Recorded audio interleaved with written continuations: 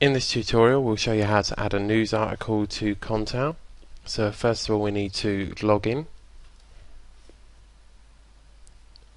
and then we need to click the news module on the left hand side, and we're going to be adding a news item, so we need to access the news section by clicking the pen tool.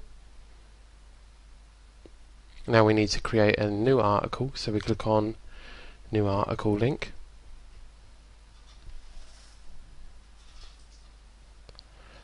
So we start off with putting in the title, which is basically just like the headline.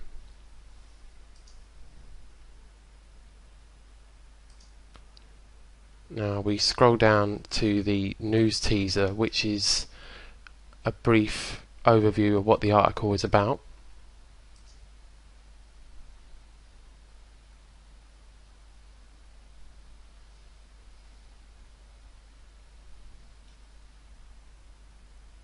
Now we put in the news text, which is basically the main article section. And for the purposes of this article, we're actually going to add an image. Now the image has already been uploaded to the server, which you will need to watch another tutorial to find out how to do this. But we've found our image we want, and we select it. Scroll down,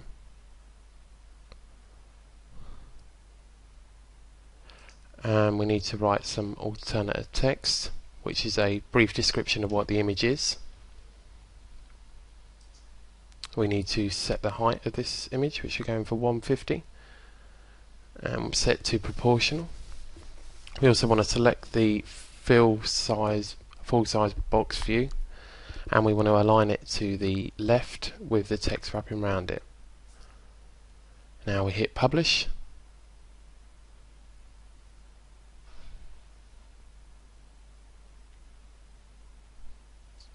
and all we need to do is save the article now by clicking save and close. Okay, so let's check out our site. This is our home page, and we're just going to quickly refresh it.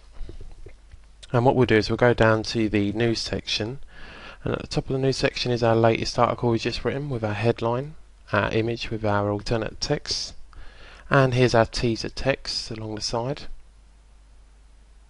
Click more info, and you can see this is our full article. The image is larger there with our alternate text showing up. And if we click on the image, it brings it in full view. It's our alternate text. So there we have it. You now know how to add a news article to your site.